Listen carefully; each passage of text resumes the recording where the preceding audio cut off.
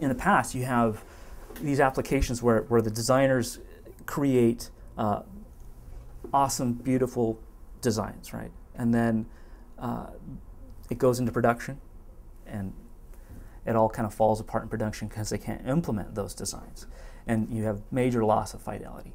And WPF, because of, again, that layer of XAML in between where you can leverage a workflow that allows the designer and developer to work highly interactive together, you don't lose that fidelity. The challenge, of course, is that with WPF you are limited in your deployment who you can reach. Silverlight allows us to have the same beautiful application, you know, the rich application, but achieve the reach that we've been looking for. So welcome to the Designer's Den. We've got a number of folks in this room. It's kind of turned into a makeshift war room as we go into final mode the last few days of integration leading up to September 5th launch of the site. It's the Emmy site for Entertainment Tonight. So there's a number of different things it'll do, and it's built in Silverlight, and the virtual producer part of it is what allows users to take different high-quality videos and put them together and see them all played together. It comes pre-populated with the latest exclusive videos, so when you go into it automatically, you have something to work with. You can choose how you want to watch it and what elements you want to watch. If you like, it's a mashup.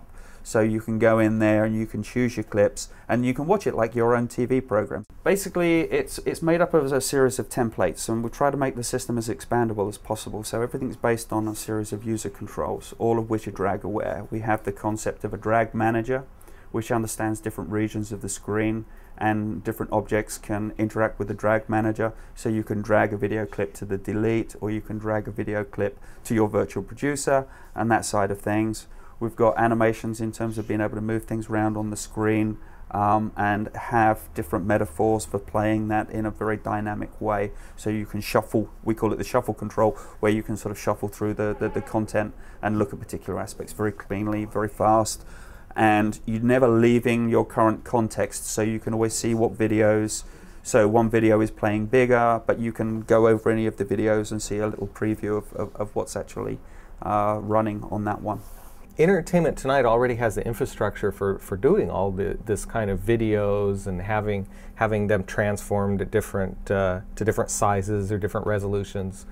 The one thing we did was work with them on how to tag information so that it can be manipulated and sorted, and so we can get to the stuff. So we needed to work with them on building feeds and making sure data was tagged so that it would show up properly in the application so we could consume it.